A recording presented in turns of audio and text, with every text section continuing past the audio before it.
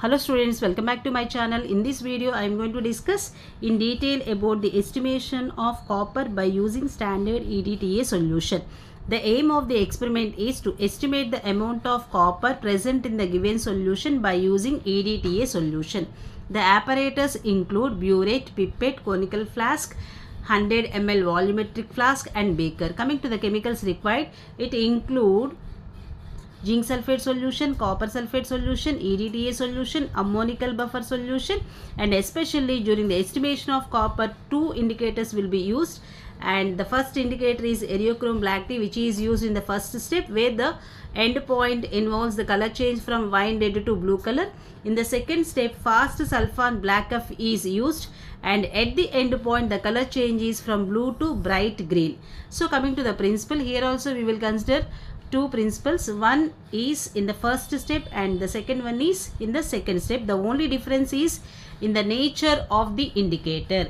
So in the first step, the molarity of the EDTA solution is determined by using zinc sulfate solution, and hence here initially zinc forms unstable complex with the eriochrome black tea indicator, and in the next step it forms a stable complex with the EDTA, and hence the color change is wine red to blue.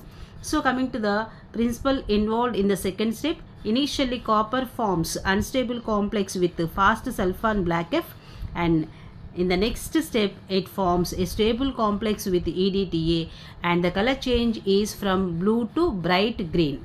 So coming to the procedure, it involves two steps.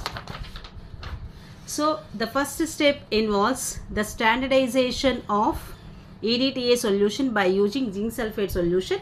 So in this step, 10 ml of the zinc sulfate solution is transferred into the conical flask. To that 2 ml of ammonical buffer is added, and 2 or 3 drops of the EBT indicator is added, which is titrated against EDTA solution until wine red changes to blue color.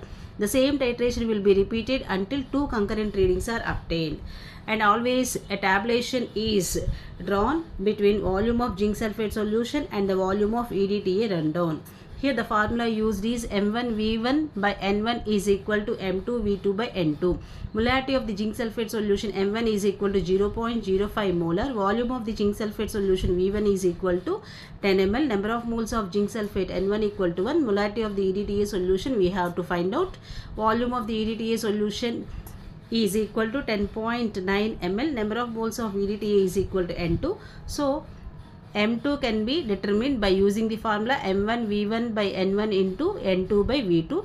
On substituting, the molarity of the EDTA solution is obtained as 0.045 molar.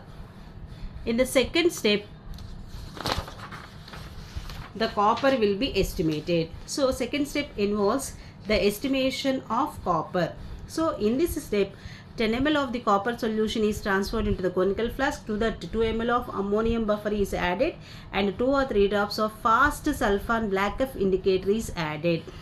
The whole solution is titrated against EDTA solution until blue color changes to bright green color, and the same titration is repeated until two concurrent readings are obtained. And the tabulation consists of volume of copper sulfate solution against the volume of EDTA solution. Here the formula used is M3V3 by N3 is equal to M4V4 by N4.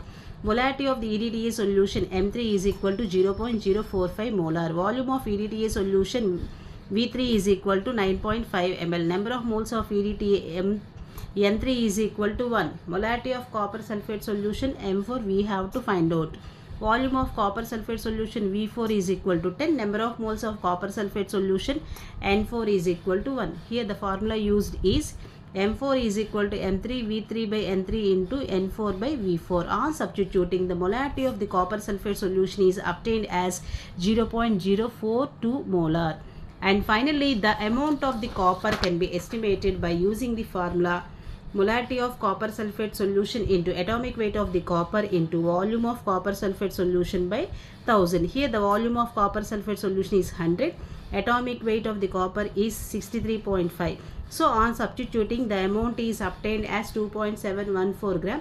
Finally, the result of the experiment is the amount of copper present in the given 100 ml of the solution is 2.714 gram. If you like the video, don't forget to like, share and subscribe. Thanks for watching. Have a nice day.